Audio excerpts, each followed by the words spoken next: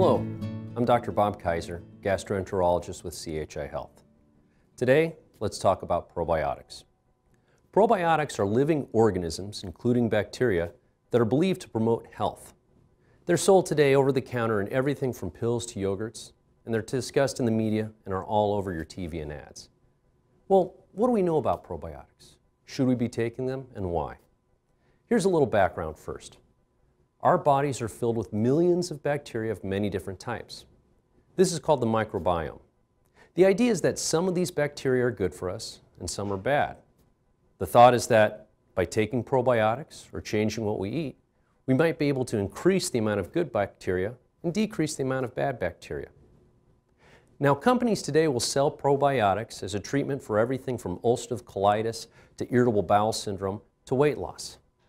But the problem is we are very early in our understanding of the microbiome and how to use probiotics.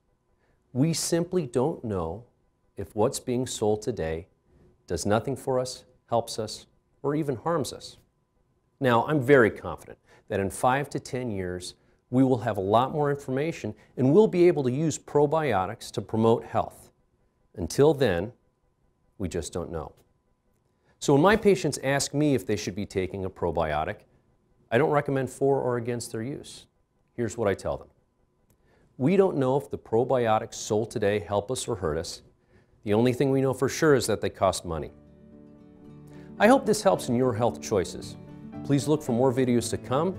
Until then, it's your health. I'm here to help you keep it.